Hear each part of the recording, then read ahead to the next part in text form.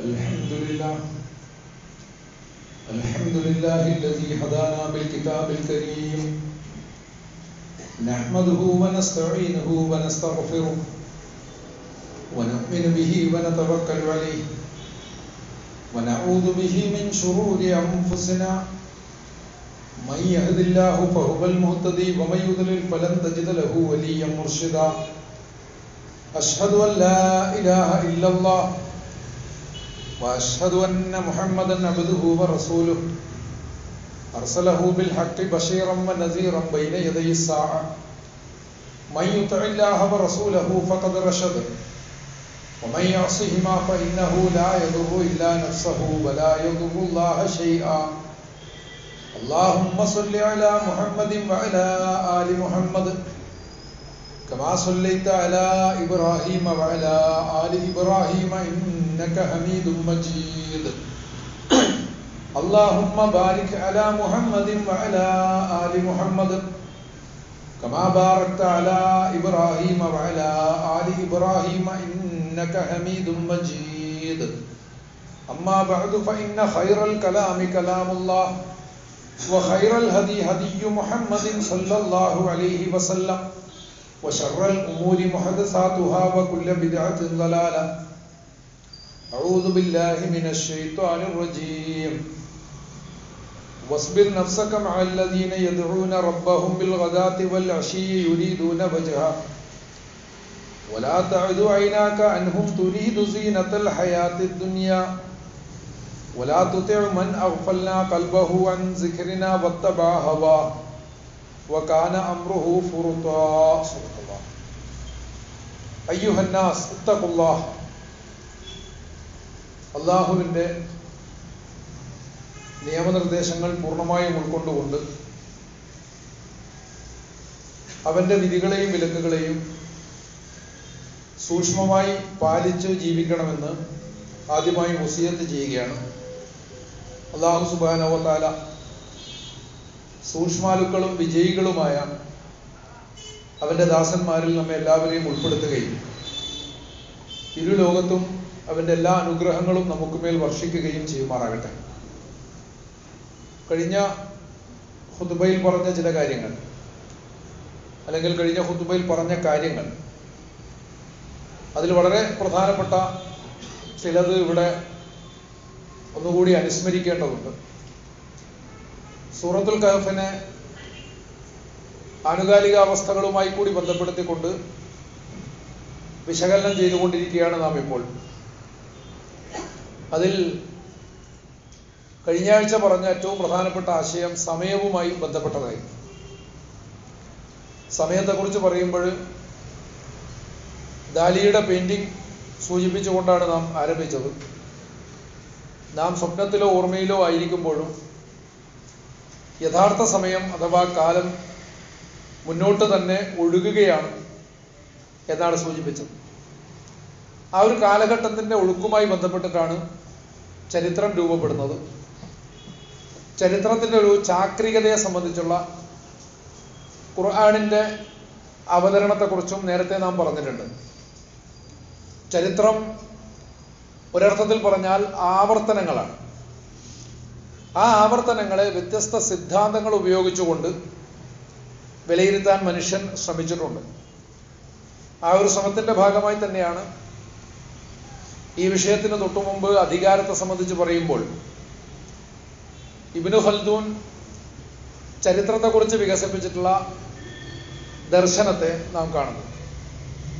വിശുദ്ധ ഖുർആൻ മുന്നോട്ട് വെച്ചിട്ടുള്ള അതുമായി ബന്ധപ്പെട്ട വീക്ഷണത്തിൻ്റെ ആധാരത്തിലാണ് അങ്ങനെ ഒരു ദർശനം വികസിച്ചു വരുന്നത്. ഇതുപോലെ പലതരത്തിലുള്ള വായനകളുണ്ട്. പക്ഷെ അതങ്ങനെ ആവർത്തിക്കുമ്പോഴും അതിൽ മനുഷ്യരുടെ ഇടപെടലുകൾ സാധ്യമാണ് എന്നാണ് എല്ലാവരും പറഞ്ഞിട്ടുള്ളത്. സംഗതി ഒരുപോലെ അങ്ങോട്ട് ആവർത്തിക്കുമ്പോഴും അതിൽ ഇടപെടുന്ന, അതിലുള്ള നന്മയെ ത്വരിപ്പിക്കുന്ന ചില ആളുകൾ, അവരുടെ പ്രവർത്തനങ്ങൾ, അതുമായി ബന്ധപ്പെട്ടിട്ടാണ് നമ്മൾ ക്രിയാത്മക ന്യൂനപക്ഷം എന്നൊക്കെയുള്ള ആശയങ്ങൾ വികസിപ്പിച്ചത്. അപ്പോഴിങ്ങനെ അനുസ്യൂതമായിട്ട് ഒഴുകുന്ന സമയം, കാലം, ചരിത്രം, ഇതിനെ മുൻനിർത്തിക്കൊണ്ട് വിശുദ്ധ ഖുർആൻ കാലത്തെ സാക്ഷ്യപ്പെടുത്തി മനുഷ്യൻ നഷ്ടത്തിലാണെന്ന് പറയുന്നത്, അങ്ങനെ പറയുമ്പോഴും ഒരു വിഭാഗം ആ നഷ്ടത്തിൽ നിന്ന് മാറും, അഥവാ അവർക്ക് നേട്ടമുണ്ടാകും. അത് പ്രത്യക്ഷത്തിലായിക്കൊള്ളണമെന്നില്ല. ആ ആളുകളെ സംബന്ധിച്ച് പറയുന്നത് ഇല്ലല്ലദീന ആമനു അമിലു സ്വാലിഹാത്ത് വതവാസൗ ബിൽ ഹഖ് വതവാസൗ ബിസ് സബ്ർ. അവർ മുഅ്മിനുകളാണ്, നന്മ പ്രവർത്തിക്കുന്നവരാണ്. എന്നാൽ അതുകൊണ്ട് മാത്രമാകുന്നില്ല, മറിച്ച് അവർ ഹക്കും സബറും പരസ്പരം വസിയത്ത് ചെയ്യുന്നവരാണ്. ഇതാണ് ഖുർആൻ പറയുന്നത്. അപ്പൊ ഹക്കിന് പ്രാധാന്യമുണ്ട്. ഏതൊരു പ്രവർത്തനവും, ചരിത്രത്തിൽ ഇടപെടാൻ ഇറങ്ങിത്തിരിച്ചിരിക്കുന്നവരുടെ ഏതൊരു പ്രവർത്തനവും ഹക്കിന്റെ ആധാരത്തിലാണെങ്കിൽ മാത്രമേ നിലനിൽക്കുന്ന വിജയം അതിനുണ്ടാവുകയുള്ളൂ. അതോടൊപ്പം തന്നെ വിജയം കരഗതമാകണമെങ്കിൽ സബർ വളരെ അനിവാര്യമാണ്. അപ്പോൾ ആ അർത്ഥത്തിലുള്ള ഇടപെടലിന് നമ്മളെ പ്രേരിപ്പിക്കുന്ന വിധത്തിലാണ് വിശുദ്ധ ഖുർആൻ ചരിത്രത്തെ അവതരിപ്പിക്കുന്നത്. ആ അവതരണത്തിൽ വലിയ വലിയ അധികാരങ്ങൾ തകർന്നു പോയതിന്റെ ധാരാളം ചിത്രങ്ങളുണ്ട്. അധികാരങ്ങൾ എന്ന് പറഞ്ഞാൽ അധികാരികൾ മാത്രമല്ല, അധികാര വ്യവസ്ഥ തന്നെയും. സാധാരണ കഥ പറയുമ്പോൾ ഫിർഔൻ കടലിൽ മുങ്ങി എന്നേ നമ്മൾ പറയാറുള്ളൂ. വിശുദ്ധ ഖുർആൻ വളരെ കൃത്യമായി പറയുന്നുണ്ട്, വദമ്മർനാ മാ കാന യസ്നഉ ഫിർഔൻ വഖൗമുഹു. ഫിർഔനും അയാളുടെ ജനവും ഉണ്ടാക്കിക്കൊണ്ടിരുന്നതിനെയൊക്കെ നാം തകർത്ത് കളഞ്ഞു എന്നാണ്. അവർ സൃഷ്ടിച്ചെടുത്തിട്ടുള്ള അവരുടെ വ്യവസ്ഥ, അവരുടെ സിസ്റ്റം, അവരുടെ നാഗരികത, ഇതിനെ തകർത്തു. വമാ കാനൂ യഅരിശൂൻ. അവർ പ്രവർത്തിച്ചുകൊണ്ടേയിരിക്കുകയായിരുന്നല്ലോ. അവർ നന്നായി പ്രവർത്തിച്ചുകൊണ്ടേയിരിക്കുകയാണ്. അങ്ങനെ പണിയെടുത്തിട്ട് അവരുണ്ടാക്കിയെടുത്തിട്ടുള്ള ഒരു സിസ്റ്റമുണ്ട്. ആ സിസ്റ്റത്തെ തന്നെ നാം തകർത്ത് കളഞ്ഞു എന്നാണ് വിശുദ്ധ ഖുർആൻ പറയുന്നത്. അപ്പോൾ ഇങ്ങനെയുള്ള ചരിത്ര വിശകലനങ്ങളുമായി ബന്ധപ്പെട്ടിട്ടാണ് സമയത്തെ ഒരു പ്രധാന ബിംബമായിട്ട് ഖുർആൻ അവതരിപ്പിക്കുന്നത് എന്നാണ് നാം ഇവിടെ പറഞ്ഞത്. ആ സമയത്തിന്റെ പ്രാധാന്യത്തെ സംബന്ധിച്ചും പറഞ്ഞു, അതിന്റെ 2 ഡയമെൻഷനിലുള്ള വായനയെക്കുറിച്ചും പറഞ്ഞു. ഒരാളെ സംബന്ധിച്ചിടത്തോളം അയാളുടെ സമയം പെട്ടെന്ന് തീർന്നു പോകുന്നതാണ് എന്ന് തോന്നുന്നു.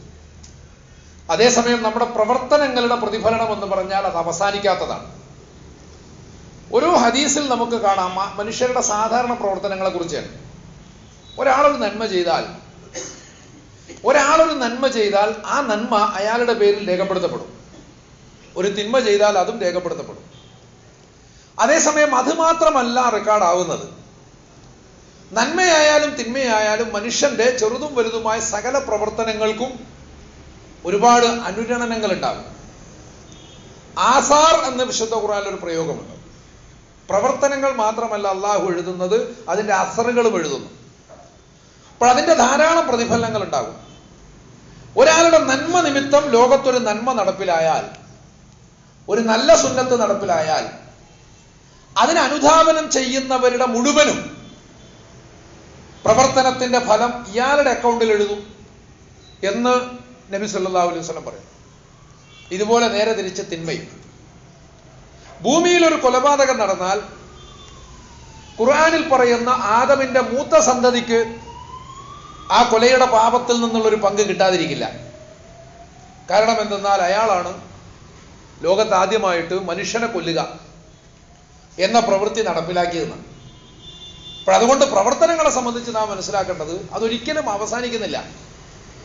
അതിന്റെ ഫലങ്ങൾ നിലനിൽക്കുന്നിടത്തോളം കാലം ആ പ്രവർത്തനങ്ങളും നിലനിൽക്കുന്നു. ആ പ്രവർത്തനങ്ങളിലൂടെ നമ്മളും നിലനിൽക്കുന്നു.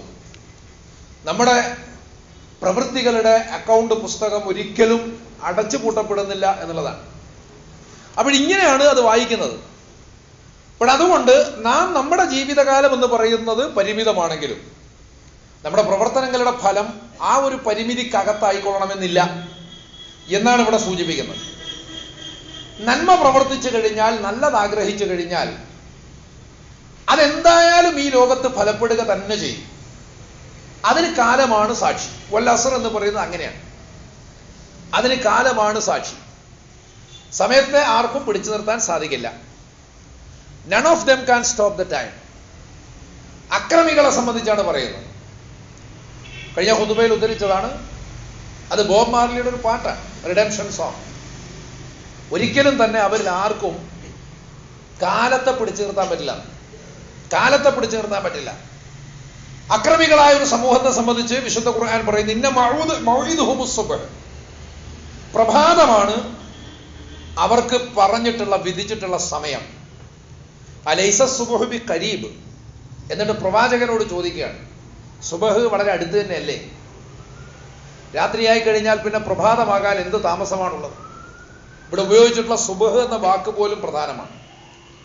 അക്രമികൾക്കൊരു സമയമുണ്ട്, അത് നന്മയുടെ ഒരു പ്രഭാതമാണ്, അത് സ്വാതന്ത്ര്യത്തിൻ്റെ ഒരു പ്രഭാതമാണ്, അത് നീതിയുടെ ഒരു പ്രഭാതമാണ്, അത് നേരിൻ്റെ ഒരു പ്രഭാതമാണ്.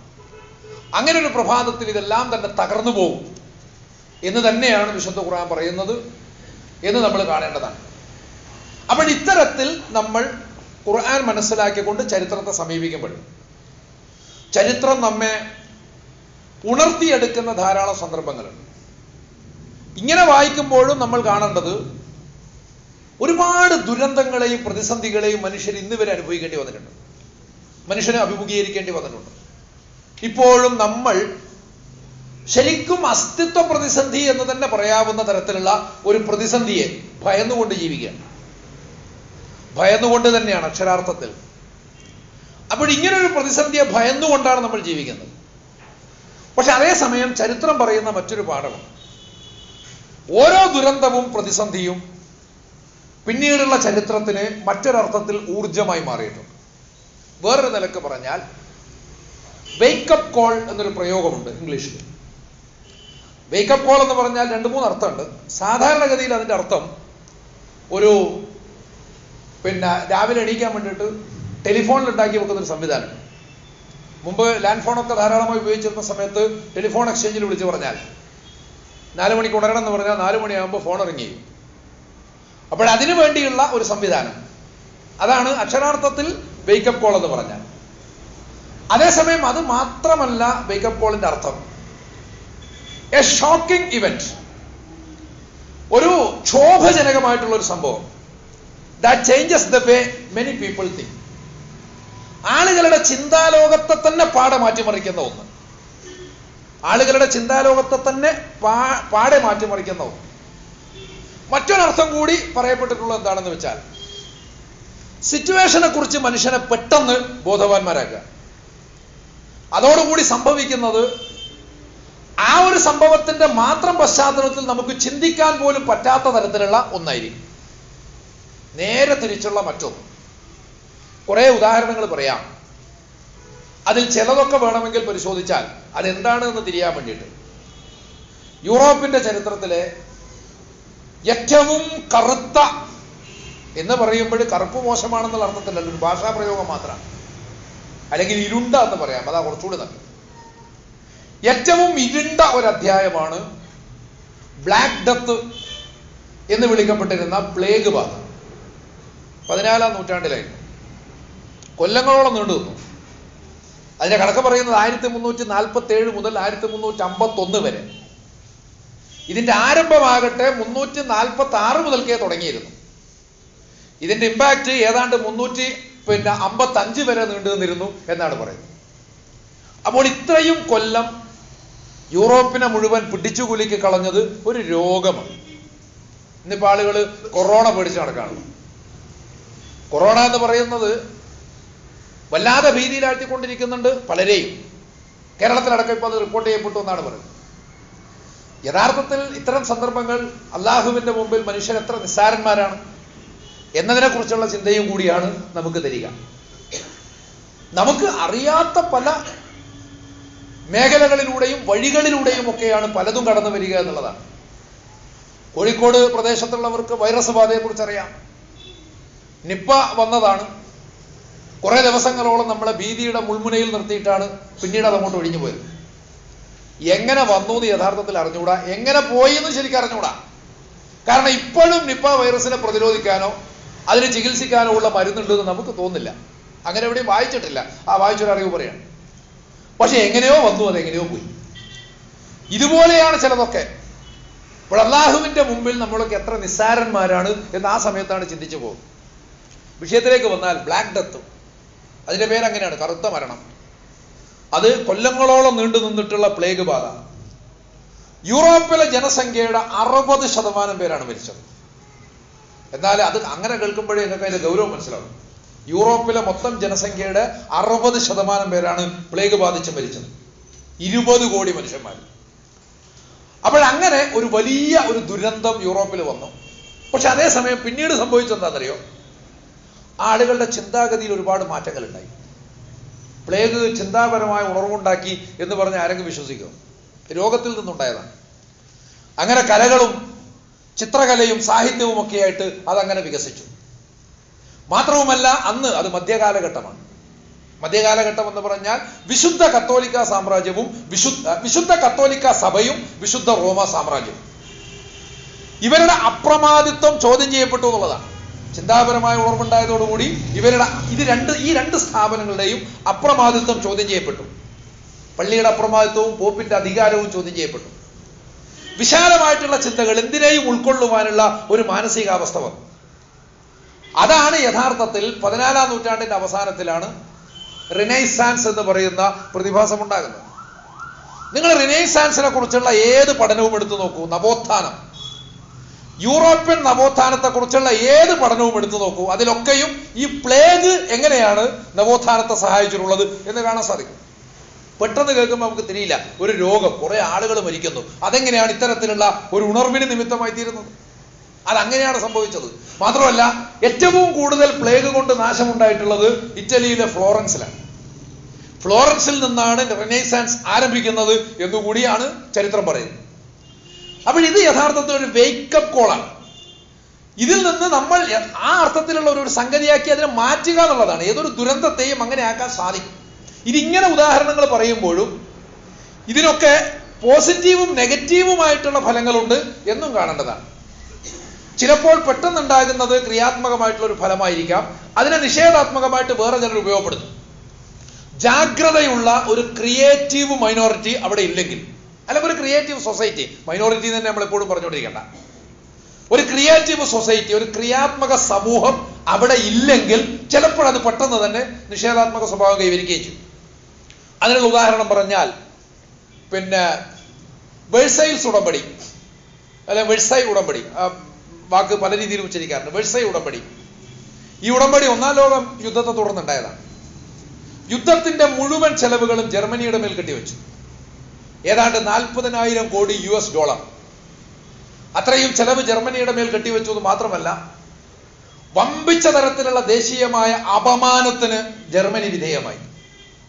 പക്ഷെ ആ സമയത്താണ് ജർമ്മനിയിൽ ദേശീയതയുടെ ഒരു പുത്തൻ ഉണർവുണ്ടായത്. അത് അതിൻ്റെ ഒരു ക്രിയാത്മക സ്വഭാവമായിരുന്നു പ്രകടിപ്പിച്ചിരുന്നത്.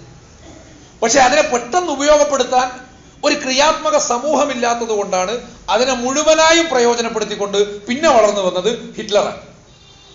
ഹിറ്റ്ലറും നാസിസവും. ഹിറ്റ്ലർക്ക് അങ്ങനെ ഒരു പശ്ചാത്തലം ഒരുക്കി കൊടുത്തത് അതാണ്. അതെന്തുകൊണ്ട് അങ്ങനെ സംഭവിച്ചു എന്ന് ചോദിച്ചാൽ, യഥാർത്ഥത്തിൽ ജർമ്മനിയുടെ ഈ നാശം അവരെ സംബന്ധിച്ചിടത്തോളം ഒരു വേക്കപ്പ് കോൾ ആവേണ്ടതായിരുന്നു. അതങ്ങനെ ആയിരുന്നു. പക്ഷെ അത് ആ സ്വഭാവത്തിൽ ഉപയോഗിക്കാനുള്ള ഒരു ചിന്തയും സംവിധാനവും അവിടെ ഇല്ലാതെ പോയി എന്നുള്ളതാണ്. അതുപോലെ തന്നെ ഇതിന്റെ തുടർച്ചയായിട്ട് കാണാം ജർമ്മനിയിൽ നടന്നിട്ടുള്ള ഹോളോകോസ്റ്റ്. അത് 3-ാമത്തെ ഒരു ഉദാഹരണമാണ്. ഹോളോകോസ്റ്റ് എന്ന് പറഞ്ഞാൽ യൂതന്മാർക്ക് നേരെ ഉണ്ടായിട്ടുള്ള അതിഭീകരമായിട്ടുള്ള വേട്ടയാണ് എന്നാണല്ലോ ചരിത്രം പറയുന്നത്. പക്ഷെ പിന്നീട് എന്താണ് സംഭവിച്ചത്? യൂതന്മാർക്കിടയിൽ ദൈക്ഷണികവും ശാസ്ത്രീയവുമായ ഒരു ഉണർവ് പ്രകടമായി. ഇന്ന് ലോകത്ത് തത്വചിന്തയുടെയും ശാസ്ത്രത്തിന്റെയും മേഖലയിലൊക്കെയും ഉയർന്നു നിൽക്കുന്നത് യൂത സമുദായത്തിൽപ്പെട്ടവരാണ്. അതിനുശേഷം അധികകാലവുമായിട്ടില്ലല്ലോ. ഹിറ്റ്ലർക്ക് ശേഷം നമ്മൾ അധികകാലമൊന്നും സഞ്ചരിച്ചിട്ടില്ല. ഇന്ന് പക്ഷേ സകലയിടത്തും, വ്യവസായ രംഗത്ത് നോക്കൂ, ഇൻവെസ്റ്റ്മെന്റിന്റെയും മറ്റുമൊക്കെ രംഗത്ത് നോക്കൂ, സംരംഭങ്ങളുടെ രംഗത്ത് നോക്കൂ, അതുപോലെ തത്വചിന്തയുടെയും അക്കാഡമികതയുടെയും ഒക്കെ രംഗത്ത് നോക്കൂ, സയൻസിന്റെ രംഗത്ത് നോക്കൂ, അവിടെ ഒക്കെ ഉയർന്നു നിൽക്കുന്നത് ഈ സമൂഹത്തിൽപ്പെട്ടവരാണ്. പക്ഷെ അതിനും നിഷേധാത്മകമായ മറ്റൊരു വികാസമുണ്ടായി. അതാണ് സയനിസത്തെ ശക്തിപ്പെടുത്തിയതും ഇസ്രായേൽ രാഷ്ട്രം സ്ഥാപിച്ചതും എന്നുള്ളതും നമ്മൾ മനസ്സിലാക്കും. അതൊന്നും ഈ അർത്ഥത്തിലുള്ള ഒരു ക്രിയാത്മക സമൂഹത്തിന്റെ ഒരു ജാഗ്രത ഇല്ലാത്തത് കൊണ്ടാണ്. ഇനി അതുപോലെ നമ്മുടെ ചരിത്രം പരിശോധിച്ചാൽ, ഒരുപാട് കാലത്തെ കൊളോണിയൽ ഭരണം അതൊരു അടിച്ചമർത്തലായിരുന്നു എന്നുള്ള കാര്യത്തിൽ സംശയമൊന്നുമില്ല. ബ്രിട്ടീഷ് കാലത്ത് അങ്ങേയറ്റം അടിമത്തത്തിലാണ് നമ്മൾ ജീവിച്ചത്. അതിനിടയിൽ പലതരത്തിലുള്ള സംഭവങ്ങൾ ഉണ്ടായി.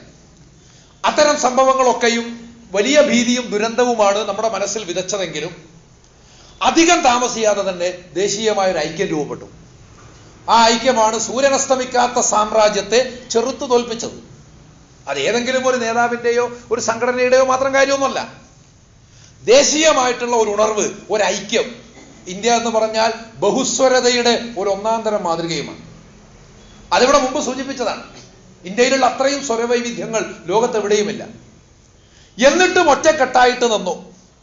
ആ കൊളോണിയൽ വാഴ്ചയും അവരുടെ അക്രമങ്ങളും ഒരു വേക്കപ്പ് കോളായിട്ട് മാറുകയാണ്. അങ്ങനെ മാറ്റാനുള്ള സംവിധാനം ഉണ്ടായി. കുറെ കാലം ആ ഒരു ദേശീയ ഐക്യം മുന്നോട്ട് പോയെങ്കിലും പിന്നീട് അതിൻ്റെ ഒരു നിഷേധാത്മകമായിട്ടുള്ള തിരിച്ചടിയാണ് ഇപ്പോൾ സംഭവിച്ചുകൊണ്ടിരിക്കുന്നത്. ഇവിടെയും ഏറ്റവും ആക്രാമകമായിട്ടുള്ള ഒരു നിയമമാകട്ടെ അല്ലെങ്കിൽ ഒരു സംഭവമാകട്ടെ, അതിനെയൊക്കെയും ആ അർത്ഥത്തിലുള്ള ഒരു ഉണർത്തായിട്ട് മാറ്റാൻ ഒരു സമൂഹം വിചാരിച്ചാൽ സാധിക്കും. ആ സമൂഹം എന്ന് പറഞ്ഞാൽ ഒരു വലിയ സമൂഹമായിക്കൊള്ളണമെന്നൊന്നുമില്ല. അവിടെ മൈനോറിറ്റി എന്ന വാക്ക് വീണ്ടും തിരിച്ചു കൊണ്ടുവരികയാണ്. ഒരു ക്രിയേറ്റീവ് സൊസൈറ്റി, അതെപ്പോഴും ഒരു ക്രിയേറ്റീവ് മൈനോറിറ്റി ആയിരിക്കും. പക്ഷെ അത് ആ അർത്ഥത്തിലുള്ള ഒരു ചിന്ത, അതങ്ങനെ പരിവർത്തിപ്പിക്കുവാൻ നമുക്ക് സാധിക്കുക എന്നതാണ് പ്രധാനം എന്നാണ് മനസ്സിലാക്കേണ്ടത്. അപ്പോൾ ഇങ്ങനെയാണ് ചരിത്രം മുന്നോട്ട് പോകുന്നത് എന്ന് മനസ്സിലാക്കണം. അപ്പൊ ഇങ്ങനെ വരുമ്പോൾ ഓരോ സംഭവത്തിനും നമ്മൾ പ്രത്യക്ഷത്തിൽ അറിയുന്നതിനും അപ്പുറത്തുള്ള ചില മാനങ്ങളുണ്ട്. പ്രത്യക്ഷത്തിൽ അറിയുന്നതിനപ്പുറത്തുള്ള ചില മാനങ്ങൾ, സംഭവങ്ങൾക്ക് ബാഹ്യവും ആന്തരികവുമായ അർത്ഥമുണ്ട്. ഇങ്ങനെ ചിന്തിപ്പിക്കുമ്പോൾ നമുക്ക് ചിലപ്പോൾ അത്ഭുതം തോന്നും. കാരണം ചരിത്രത്തിൽ അങ്ങനെ ഓരോന്ന് സംഭവിക്കുകയല്ലേ, അതിനെന്താണ് ആന്തരികമായ അർത്ഥം? അതുണ്ട്.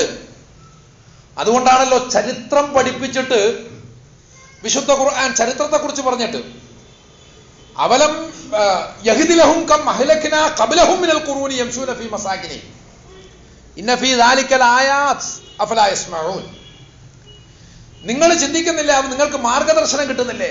നിങ്ങൾക്ക് മുമ്പ് എത്ര ആളുകളാണ് ഇവിടെ ഒക്കെ ജീവിച്ചു പോയിട്ടുള്ളത്. അവരുടെ വാസസ്ഥലത്ത് കൂടിയാണ് ഇന്ന് നിങ്ങളിപ്പോൾ നടന്നുകൊണ്ടിരിക്കുന്നത്. ഇതിൽ അള്ളാഹുവിന്റെ അടയാളങ്ങളുണ്ട്. അഫലാ യസ്മഊൻ, കേൾക്കുന്നില്ലേ? നിങ്ങൾ ശരിയായിട്ട് കേൾക്കുന്നില്ലേ? ഉൾക്കൊള്ളുന്നില്ലേ? മനസ്സിലാക്കുന്നില്ലേ എന്നാണ് ചോദിക്കുന്നത്. അപ്പോഴങ്ങനെ ചരിത്രത്തിൽ സംഭവം മാത്രമല്ല, ആ ഓരോ സംഭവത്തിന്റെയും ആന്തരാർത്ഥവും കൂടിയുണ്ട്. ഇത് പരിശോധിക്കുവാനുള്ള ഒരു വലിയ പാഠമാണ് യഥാർത്ഥത്തിൽ ഖിളർ മൂസ അലൈഹി സ്വലാത്തു വസ്സലാമയ്ക്ക് നൽകിയത് എന്നാണ് കാണേണ്ടത്. സമയത്തെക്കുറിച്ചുള്ള, ഇസ്ലാമിക ദർശനത്തെക്കുറിച്ചുള്ള അതുമായി ബന്ധപ്പെട്ട പാഠങ്ങൾ നമ്മളിവിടെ പറഞ്ഞിരുന്നു. അതോടൊപ്പം തന്നെ സംഭവങ്ങളുടെ ബാഹ്യവും ആന്തരികവുമായിട്ടുള്ള സംഭവങ്ങൾ, അതോടൊപ്പം തന്നെ ഒന്നിൻ്റെയും ആത്യന്തികമായ പരിണതി എന്തായിരിക്കും എന്ന് നമുക്കറിയില്ല. അറിയില്ലെങ്കിൽ പിന്നെ നമ്മുടെ പണി എന്താണെന്ന് വെച്ചാൽ അസ്വസ്ഥരാവാതിരിക്കുക, ഭയപ്പെടാതിരിക്കുക എന്നുള്ളതാണ്. എന്തിനാണ് വെറുതെ പേടിക്കുന്നത്? മൂസാ നബിയോട് ചോദിച്ചതും അത് തന്നെയാണ്. ബോട്ട് മുങ്ങിപ്പോയില്ലേ, കപ്പൽ മുങ്ങിപ്പോയില്ലേ എന്ന് മൂസാ നബി ചോദിച്ചപ്പോൾ എന്തിനാ പേടിക്കുന്നത്? കപ്പൽ മുങ്ങിപ്പോകത്തൊന്നുമില്ല. അതുപോലെ എന്ത് പണിയാ കാണിച്ചത്? ആ കുട്ടിയെ കൊന്നു കളഞ്ഞില്ലേ? സംഭവം നമുക്കറിയാലോ. രണ്ടുപേരും കൂടി ഒരു സമുദ്രവാഹനത്തിൽ സഞ്ചരിച്ചുകൊണ്ടിരിക്കുമ്പോൾ, കപ്പൽ എന്ന് പറയുന്നതാണ് സഫീനത്ത്, വിശുദ്ധ ഖുർആൻ പറയുന്ന വാക്ക്. അപ്പൊ ജലവാഹനത്തിലൂടെ സഞ്ചരിച്ചുകൊണ്ടിരിക്കുമ്പോൾ ആ വാഹനത്തിന് കേടുണ്ടാക്കി ഖിളർ എന്ന് ഹദീസിൽ പേര് പറയപ്പെട്ടിട്ടുള്ള, ഖുർആനിൽ പേര് പറഞ്ഞിട്ടില്ലാത്ത വ്യക്തി. ഖിളർ നബി എന്ന് എവിടെയും പറഞ്ഞിട്ടില്ല എന്നൊരിക്കൽ കൂടി ആവർത്തിക്കുന്നു. ഖിളർ നബി എന്നൊരു പ്രവാചകനെ സംബന്ധിച്ച് ഖുർആനോ ഹദീസോ എവിടെയും പരിചയപ്പെടുന്നില്ല. ആ ഒരു സംജ്ഞയുമായി ബന്ധപ്പെട്ട് ഒരുപാട് അങ്കലാപ്പുകളും ഒരുപാട് അന്തക്കേടുകളും ഇപ്പോഴും സമൂഹത്തിൽ നിലനിൽക്കുന്നു എന്നതുകൊണ്ടാണ് അത് ആവർത്തിച്ച് പറയുന്നത്. എന്തായാലും ഖിളർ ഇങ്ങനെ ചെയ്യുന്നു, മൂസാ നബി പേടിക്കുന്നു. അപ്പോ ആദ്യം ഇതാണ് സംഭവം. രണ്ടാമത്തെ സംഭവത്തിൽ ഒരു കുട്ടി എതിരെ വരുന്നു, ആ കുട്ടിയെ കൊന്നു എന്നാണ് ഖുർആൻ പറയുന്നത്. ആ കുട്ടിയെ കൊന്നു. അപ്പൊ മൂസാ നബി അലൈഹി സ്വലാം ചോദിച്ചു, എന്ത് പണിയെടുത്തത്? വെറുതെ ഒരു പയ്യനെ പിടിച്ചു കൊല്ലേ? അപ്പോഴും ഖിളർ പറഞ്ഞു, മിണ്ടാതെ എൻ്റെ കൂടെ വരാനാണ് ഞാൻ പറഞ്ഞത്. മിണ്ടാതെ വരും എന്നുള്ളതാണ് നീ എനിക്ക് തന്നിട്ടുള്ള വാക്ക്. അങ്ങനെ വീണ്ടും മിണ്ടാതെ പോയി. കുറച്ചങ്ങോട്ട് എത്തിയപ്പോഴൊരു ഗ്രാമത്തിൽ തകർന്നു കിടക്കുന്ന ഒരു മതിലുണ്ടായിരുന്നു, അതൊക്കെ ശരിയാക്കി വെച്ചു. ശരിയാക്കി വെച്ചപ്പോൾ മൂസാ നബി ചോദിച്ചു, നമുക്കെന്തായാലും വിശക്കുന്നില്ലേ? അപ്പൊ ഈ മതിലൊക്കെ കെട്ടിയ സ്ഥിതിക്ക് ഇവരോട് ചോദിച്ചാൽ നമുക്ക് ഭക്ഷണം തരൂലേ? അപ്പോൾ ഖിളർ പറഞ്ഞു, ഞാൻ എന്ത് ചെയ്യണമെന്ന് നീ എന്നെ പഠിപ്പിക്കരുത്. 3 ചാൻസാണ് എനിക്ക് തന്നത്, ഇത് 3ഉം കഴിഞ്ഞു. ഇനി നീ ചോദിച്ചിരുന്ന സംഗതികൾ ഞാൻ നിനക്ക് പറഞ്ഞുതരാം, പറഞ്ഞേക്കാണ്. അതാ ഫിറാഖു ബൈനി വ ബൈനിക്, ഞാനും നീയും തമ്മിലുള്ള വേർപെടൽ ഇതോടെ പൂർത്തിയായി. പക്ഷെ അങ്ങനെ വെറുതെ പറഞ്ഞേക്കാൻ പാടില്ലല്ലോ. അപ്പൊ ചോദിച്ചതിനുള്ള സമാധാനം ഞാൻ പറഞ്ഞുതരാം, അതൊന്നും എനിക്ക് മനസ്സിലാകുമെങ്കിൽ എന്ന് പറഞ്ഞിട്ട് പറഞ്ഞു, അമ്മ സഫീനത്തു ഫകാനത് ലിമസാകീന യഅമലൂന ഫിൽ ബഹർ. ഈ കടലിൽ ജോലി ചെയ്തുകൊണ്ടിരിക്കുന്ന പാവപ്പെട്ട ആളുകളുടെ ഉടമസ്ഥതയിലുള്ളതാണ് ആ കപ്പൽ അല്ലെങ്കിൽ ആ വാഹനം, ജലവാഹനം. ഞാനതിലൊരു കേടുണ്ടാക്കാൻ ഞാനതിലൊരു കേടുണ്ടാക്കാൻ ഉദ്ദേശിച്ചു. എന്തിനാണ് ആ കേടുണ്ടാക്കിയതെന്നറിയോ? വകാന വറാഅഹും മലിക്കുൻ യഖുദു കുല്ല സഫീനത്തിൻ ഗസ്ബ. അവർക്കപ്പുറത്ത് ഒരു രാജാവുണ്ട്. മലിക്ക് എന്നാണ് പറഞ്ഞത്. ഈ പ്രയോഗത്തിൽ നിന്ന് മനസ്സിലാക്കുന്നത് ഒരു കടൽ കൊള്ളക്കാരൻ. അയാള് കപ്പല് കണ്ടാൽ പിടിച്ചെടുത്തളി. പക്ഷെ ഈ കേടുള്ള കപ്പൽ അയാൾ പിടിക്കൂല. ഇതൊരു ചെറിയ സംഭവമാണ്. ഇതിനുള്ള പാഠം എന്താണെന്ന് വെച്ചാൽ, പെട്ടെന്ന് കപ്പലിന് കേട് കാണുമ്പോൾ ഈ സാധുക്കളായിട്ടുള്ള മത്സ്യത്തൊഴിലാളികൾ അല്ലെങ്കിൽ കടലിൽ ജോലി ചെയ്യുന്ന ആളുകൾ അയ്യോ ഭയങ്കര നഷ്ടമായി പോയല്ലോ, നമ്മൾ എന്ത് ചെയ്യും എന്നൊക്കെ പറഞ്ഞ് വിലപിക്കും. ഈ സാധനം കേടുള്ളതിന്റെ പേരിൽ ആ കൊള്ളക്കാരൻ പിടിക്കാതിരിക്കുമ്പോഴോ പെട്ടെന്ന് തന്നെ അവർ അൽഹംദുലില്ലാ ആ കേട് വന്ന് നന്നായി എന്നും പറയും. ഇത്രയേ ഉള്ളൂ യഥാർത്ഥത്തിൽ. അത് കപ്പലിന് കേട് വരുന്ന കാര്യമായാലും വലിയ കൊറോണ ആയാലും പ്ലേഗ് ആയാലും അതൊക്കെ സംഭവം അങ്ങനെ തന്നെയാണ്. അത് ഒരു നന്മയായിട്ട് മാറുന്നു എന്നുള്ളതാണ്. അപ്പോൾ ഓരോ സംഭവത്തെയും വേക്കപ്പോളിനെ കുറിച്ച് പറഞ്ഞത് ഓർമ്മിക്കുക. ഓരോ സംഭവത്തെയും അങ്ങനെ വായിക്കാൻ പഠിക്കുക. അങ്ങനെ വരുമ്പോൾ പെട്ടെന്നൊരു കേട് കാണുമ്പോൾ ഒരു പ്രയാസം തോന്നും. പക്ഷെ അതിന്റെ അപ്പുറം അത് പോവില്ല. മനുഷ്യന്റെ ജീവിതം ഇങ്ങനെയായിരിക്കുക എന്നത് പ്രധാനമാണ്. വ്യക്തികാര്യത്തിൽ മാത്രമല്ല, സാമൂഹികമായ കാര്യത്തിലും. അതുകൊണ്ടാണ് പ്രത്യേകം പറഞ്ഞത്, ഏത് ദുരന്തവും ഏത് പ്രതിസന്ധിയും നമ്മൾ അതിനെ എങ്ങനെയാണോ നേരിടുന്നത് അതിനനുസരിച്ചായിരിക്കും അതിന്റെ പിന്നീടുള്ള ഫലം. പക്ഷെ ഒരു കാര്യം അല്ലാഹു തറപ്പിച്ച് പറയുന്നുണ്ട്, വൽ ആഖിബത്തു ലിൽ മുത്തഖീൻ. നിങ്ങൾ തഖ്വയുള്ളവരാണെങ്കിൽ ആഖിബത്ത് നിങ്ങൾക്കുള്ളതാണ്. തഖ്വയുള്ളവരാണെങ്കിൽ പര്യവസാനം നിങ്ങളുടേത് തന്നെയാണ്. അത് ഉറപ്പിച്ചു തറപ്പിച്ചു ഖുർആൻ പറയുന്നുണ്ട്. അക്കാര്യത്തിൽ യാതൊരു വ്യത്യാസമില്ല. അപ്പൊ ഇതാണ് കാര്യം. ഇനി കുട്ടിയുടെ കാര്യമല്ല. വഅമൽ ഗുലാമു ഫകാന അബവാഹു മുഅ്മിനൈൻ ഫഖശീന അൻ യുർഹിഖഹുമാ തുഗ്യാനം വകുഫ്റ. പിന്നെ ആ കുട്ടിയുടെ കാര്യമല്ലേ, ആ കുട്ടിയുടെ മാതാപിതാക്കള് വളരെ നല്ല ആളുകളാണ്. പക്ഷെ അതേസമയം ഞാൻ കണ്ടത് മറ്റൊന്നാണ്. അതെന്താണെന്ന് വെച്ചാൽ, ഈ കുട്ടി വളർന്നു കഴിഞ്ഞാൽ തുഗ്യാനം വകുഫ്റ, അവിടെയും തുകയാൻ താഗൂത്തുമായി ബന്ധപ്പെട്ട വാക്കാണ് ഉപയോഗിച്ചിട്ടുള്ളത്. ഇവന്റെ മേലെ ഈ ഒരു അതിക്രമത്തിന്റെ കാര്യത്തിലും കുഫറിന്റെ കാര്യത്തിലും അവരെ നിർബന്ധിച്ചേക്കും എന്ന് ഞാൻ മനസ്സിലാക്കുന്നു എന്നുള്ളതാണ്. അങ്ങനെ മനസ്സിലാക്കുന്നതുകൊണ്ട് ആരെയും കൊല്ലാനൊന്നും പോകുന്നില്ല. അപ്പൊ സ്വാഭാവികമായിട്ടും ഖിളിർ എന്ന് പറയുന്നത് മനുഷ്യരുടെ കൂട്ടത്തിൽപ്പെട്ട ആളേ ആയിരിക്കില്ല. കാരണം മനുഷ്യർക്ക് ഇന്ന് വരെ നൽകപ്പെട്ടിട്ടുള്ള ഒരു ശരീഅത്തിലും ഭാവിയിൽ ഒരു കുട്ടി മോശമാകാൻ സാധ്യതയുണ്ട്, അതുകൊണ്ട് ഇന്നേ കൊന്നുകളയാം എന്നൊരു നിയമമില്ല. അബ്ദും മിൻ ഇബാദിന എന്ന് പറയുന്നത് ഒരു മനുഷ്യൻ തന്നെ ആവില്ല എന്ന് പറഞ്ഞാൽ, ഇവിടെ ചിലതൊക്കെ അങ്ങനെ അള്ളാഹുവിന്റെ വിധിപ്രകാരം സംഭവിച്ചുകൊണ്ടിരിക്കുന്നത്. ആ സംഭവത്തിന്റെ ഒക്കെ പിന്നിൽ നമുക്കറിഞ്ഞുകൂടാത്ത ചില കാരണങ്ങൾ കൂടിയുണ്ട്. ഇപ്പൊ കാറ്റടിക്കുന്നതിന്റെ ശാസ്ത്രീയമായ കാരണം നമുക്കറിയാം. അതിനപ്പുറം വായു എന്ന് പറയുന്ന ഒന്ന് അള്ളാഹുവിന് വിധേയപ്പെട്ടിരിക്കുന്നു. പിന്നെ നമ്മൾ വേണമെങ്കിൽ ഒരു മലക്ക് കാറ്റടിപ്പിക്കുന്നു എന്നും പറയും. ഇങ്ങനെയുള്ള കുറെ ഘടകങ്ങളൊക്കെ ചേർന്നിട്ടാണ് ഒരു സംഭവം നടക്കുന്നത്. അപ്പൊ നമുക്ക് അദൃശ്യമായിട്ടുള്ള അതിഭൗതികമായിട്ടുള്ള ചില യാഥാർത്ഥ്യങ്ങൾ തൽക്കാലം മൂസാ നബിക്കൊന്ന് കാണിച്ചു കൊടുത്താൽ വേറെ ചിലത് പഠിക്കാൻ വേണ്ടിയിട്ട്. അങ്ങനെയാണ് ഇത് സംഭവിക്കുന്നത്. അപ്പോഴാ കുട്ടി അങ്ങനെയാണ്. അള്ളാഹു അവന് പകരം വളരെ സാലിഹായിട്ടുള്ള ഒരു കുട്ടിയെ വേറെ കൊടുത്തോളൂ. ഇനി ആ മതിലിന്റെ കാര്യമല്ലേ, വാമൽ ജിദാറു ഫകാനലി ഗുലാമൈനി യതീമൈനി ഫിൽ മദീന. അത് നഗരത്തിലുള്ള രണ്ട് അനാഥരായ കുട്ടികളുടേതാണ്. വകാന തഹ്തഹു കൻസുൽ ലഹുമാ. അതിന്റെ അടിയിൽ അവർക്ക് ഒരു നിധി ഒളിഞ്ഞിരിപ്പുണ്ട്. അത് വേറെ ആരും കട്ടുകൊണ്ടു പോകാതിരിക്കാൻ വേണ്ടി അവർ വളരുന്നത് വരെ അത് ഭദ്രമായി നിൽക്കാൻ വേണ്ടിയിട്ടാണ് ഞാൻ മതിൽ കെട്ടിയത്. പക്ഷെ പ്രിയപ്പെട്ടവരെ, ഈ സംഭവങ്ങളെയും വെറും സംഭവങ്ങൾ തന്നെയാണ് നടന്നു. പക്ഷെ അന്നിലക്ക് വായിക്കാതെ അതിനപ്പുറത്തേക്ക് വായിക്കണം. അതാണല്ലോ നമ്മളിവിടെ ആകെ പറഞ്ഞുകൊണ്ടിരിക്കുന്നത്. ഒരു നിധിയുണ്ട്, അത് വല്ലവരും കൊണ്ടുപോകാതെ ഭദ്രമാക്കുക. ഈ നിധി എന്താണ്? അത് വളരെ നീതിപൂർവകമായിട്ടുള്ള ഒരു ജീവിതമാകാം, അത് നന്മയുടെ വിജയമാകാം, നമ്മളെല്ലാവരും അനുഭവിക്കുന്ന സന്തോഷവും സ്വാതന്ത്ര്യവുമാകാം. അപ്പോൾ ഈ ഗുലാമൈനി ഫിൽ മദീന അത് നമ്മളൊക്കെ തന്നെ ആവാം.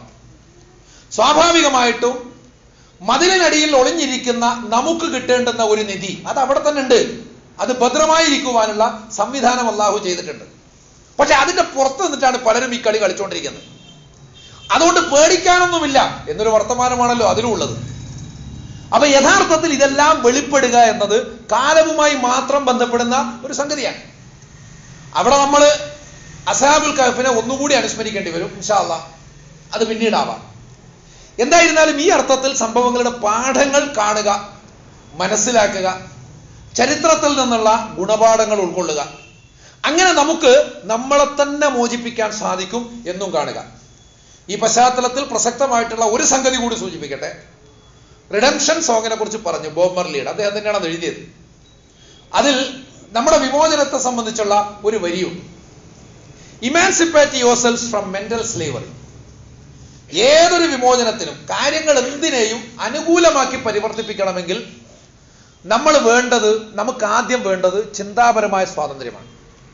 അതുകൊണ്ട് ഇമാൻസിപ്പേറ്റ് യുവർസെൽസ്, നിങ്ങൾ നിങ്ങളെ തന്നെ വിമോചിപ്പിക്കുക. ഫ്രം മെന്റൽ സ്ലേവറി, മാനസികമായ അടിമത്തത്തിൽ നിന്ന്. മാനസികമായ അടിമത്തത്തിൽ നിന്ന് നിങ്ങളെ തന്നെ മോചിപ്പിക്കുക. നമ്മൾ മോശമാണ്, ജാതീയമായിട്ട് മോശമാണ്, അതുകൊണ്ട് ഇതൊക്കെ അനുഭവിക്കേണ്ടവരാണ്. നമ്മൾ ഈ രാജ്യത്ത് ന്യൂനപക്ഷമാണ്, അതുകൊണ്ട് ഭൂരിപക്ഷത്തിന് കീഴ്പ്പെട്ട് ജീവിക്കേണ്ടവരാണ്. നമ്മൾ കറുത്തവരാണ്, അതുകൊണ്ട് വെളുത്തവർക്കാണ് ദൈവം വലിയ അനുഗ്രഹം കൊടുത്തിട്ടുള്ളത്, അതുകൊണ്ട് ഇങ്ങനെയൊക്കെ തന്നെ ജീവിക്കേണ്ടവരാണ്. ഇങ്ങനെയുള്ളൊരു സിദ്ധാന്തം അടിച്ചേൽപ്പിക്കാൻ എപ്പോഴും അധീശാധികാരികൾ ശ്രമിക്കും. വിക്ടിം ബ്ലെയിമിംഗ് എന്ന് പറയും. ഇരകളെ തന്നെ പഴിചാരുക. കഴിഞ്ഞ ജന്മത്തിൽ നിങ്ങൾ ചെയ്ത പാപമാണ് ഇപ്പൊ അനുഭവിക്കുന്നത് പറയാറുണ്ടല്ലോ, ആ ജാതിയുള്ള പരിപാടി. അപ്പൊ അതിൽ നിന്നൊക്കെ നിങ്ങളെ തന്നെ മുക്തരാക്കണം. ഫ്രം മെന്റൽ സ്ലേവറി, മാനസികമായ അടിമത്തത്തിൽ നിന്ന്. None but അവർസെൽസ് can free our minds. നമുക്കല്ലാതെ മറ്റാർക്കും തന്നെ നമ്മുടെ മനസ്സിനെ സ്വതന്ത്രമാക്കാൻ കഴിയില്ല. ഇത് എഴുതിയത് ബോബ് മർലിയാണ്. പക്ഷേ ഇതിനൊരു പ്രചോദനം കൂടിയുണ്ട്. അത് മാർക്കസ് ഗാർവേ എന്ന ജമൈക്കൻ ബ്ലാക്സിന്റെ ഒരു വലിയ നേതാവുണ്ട്. ആ നേതാവ് 1937 സിഡ്നിയിലെ ഫിലിപ്സ് ആഫ്രിക്കൻ ഓർത്തഡോക്സ് ചർച്ചിൽ 1937 നടത്തിയിട്ടുള്ള ഒരു പ്രസംഗമാണ്. ആ പ്രസംഗത്തിൽ മാർക്കസ് ഗാർവേ പറഞ്ഞ വരികളാണ് ബോബ് മർലി അദ്ദേഹത്തിന്റെ പാട്ടാക്കി മാറ്റിയത്. അതിന് വലിയ പാഠമുണ്ട്. നിങ്ങളെ തന്നെ വിമോചിപ്പിക്കുക, നിങ്ങളെ മാനസികമായ അടിമത്തത്തിൽ നിന്ന് വിമോചിപ്പിക്കുക. നിങ്ങൾ സ്വതന്ത്രരാണെന്ന് ആദ്യം തീരുമാനിക്കുക. ഏത് പട്ടികയിൽ പേര് വന്നില്ലെങ്കിലും, എവിടെ നിങ്ങൾക്ക് ഇടം കിട്ടിയില്ലെങ്കിലും നിങ്ങൾ സ്വതന്ത്രരാണ്, അജയ്യരാണ്. ഭാവി പര്യവസാനം എന്ന് പറയുന്നത് നന്മയ്ക്കുള്ളതാണ്, നന്മയോടൊപ്പം നിൽക്കുന്നവർക്കുള്ളതാണ്. ഈ ഒരു വലിയ വർത്തമാനമാണ് ചരിത്രകഥനത്തിലൂടെ വിശുദ്ധ ഖുർആൻ തരുന്നത് എന്ന് മനസ്സിലാക്കിയാൽ തന്നെയും ഏത് പ്രതിസന്ധിയെയും അതിജയിച്ചുകൊണ്ട് ഇപ്പറയുന്നൊരു ക്രിയാത്മക സമൂഹമായിട്ട് മാറാൻ നമുക്ക് സാധിക്കും എന്ന് മനസ്സിലാക്കുക. അല്ലാഹു സുബ്ഹാനഹു വ തആല നമ്മെല്ലാവരെയും അനുഗ്രഹിക്കുകയും വിജയിപ്പിക്കുകയും ചെയ്യുമാറാകട്ടെ.